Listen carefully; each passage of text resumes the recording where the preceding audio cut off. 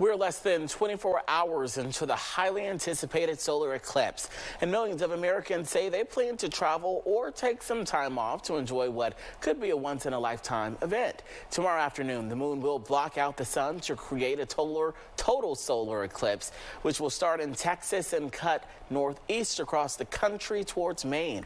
Thousands of Americans are traveling far and wide to get the best view possible, including one man who drove from Atlanta to Ohio just to get a glimpse.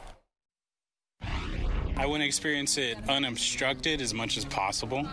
I already drove about 10.5 hours just to get here, and I'm willing to drive another 9.5 hours just to see a more certain, clear version. If you don't plan to travel this time around, just be mindful the next solar eclipse won't happen in the U.S. for another 20 years. Fox 5 Storm Team meteorologist Jonathan Stacey is back to break down what you can expect to see tomorrow afternoon in the skies above North Georgia.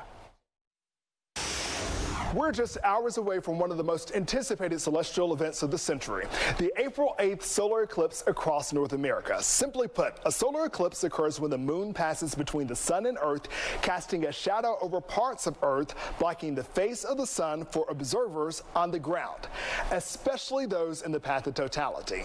Unfortunately, Georgia is not in the path that extends from southern Texas to New England, but with 70 to 90% totality across the state, we are sure to have an exceptional view of what is called a partial solar eclipse across the Peach State.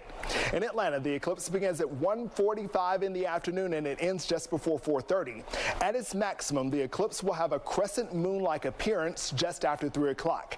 Now remember, you have to wear your approved solar eclipse eyewear to protect your vision during the 2.5-hour event as you gaze into the darkening skies. And no, sunglasses are not a safe substitute.